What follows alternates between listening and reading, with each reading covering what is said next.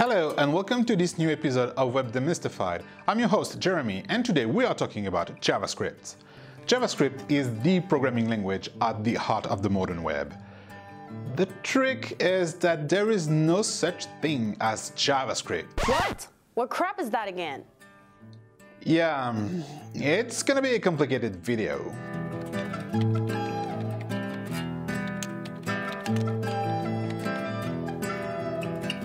JavaScript was created in 1995, but very quickly in 1997, it has been standardized at the standards organization's ECMA International under the name ECMAScript. Ah, that's why you said there's no such thing as JavaScript. Not really. It's a little bit more subtle than that. ECMAScript defines the basic syntax of the language and its core mechanisms, but in itself, it doesn't do very much. I mean, like any other programming language, it needs a standard library to be truly usable. And this is where things get complicated. These days, there are two flavors of JavaScript.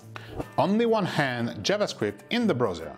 In here, you get a bunch of utilities to modify your HTML documents, making network requests, managing data, doing audio and graphics rendering, and many more.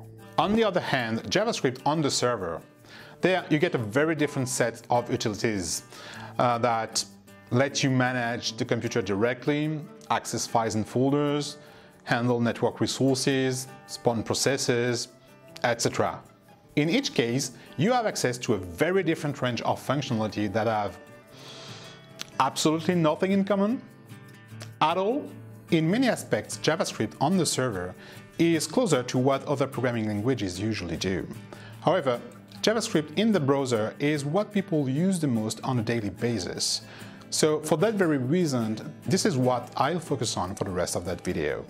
So let's focus on JavaScript inside the browser. Like CSS, JavaScript is embedded in HTML using a specific HTML element, script. So you can write on JavaScript code directly inside the script element, or you can write it in a dedicated file that you can link to in your HTML document.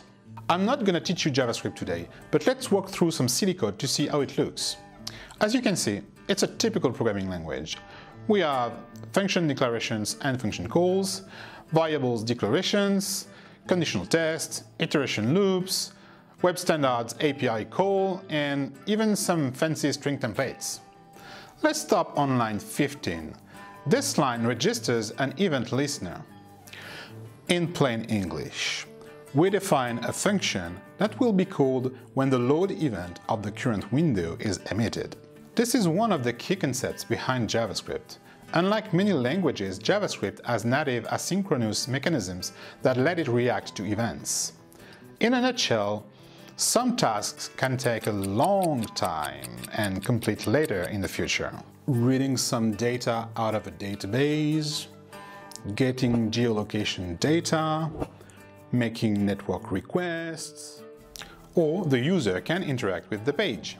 Clicking, touching, inputting text, scrolling, dragging. In cases like this, nobody wants to see their browser freezing until it's done.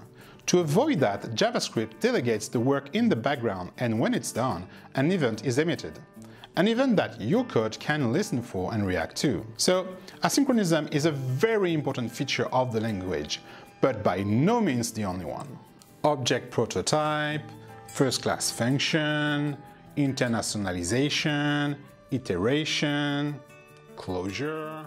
Exploring JavaScript and the thousands of APIs available in the browser will take us in an amazing journey in the modern web. Okay, let's recap. JavaScript is a programming language. It's the combination of the ECMAScript standard with other standard functionality. It's highly asynchronous and it can react to events. And no, sorry, it's not that simple. JavaScript is maybe the most complicated technology of the whole web platform, but it's also the most powerful. And you've been told, with great power comes great responsibility. You know the deal. In the videos that follow, we will unleash the power of the web platform thanks to HTML, CSS, and of course, JavaScript. Thank you for watching this video. JavaScript is a key technology of the modern web, so while waiting for our next video, I strongly suggest that you take a look at the Learn section of MDN. In the meantime, if you enjoyed that video, feel free to like it and to share it with your friends. They will thank you for that. To continue the discussion, feel free to comment down below or to join me and my colleagues on Twitter. And finally, long live the open web. See you next time. Oh, and by the way, JavaScript has nothing to do with Java. Bye!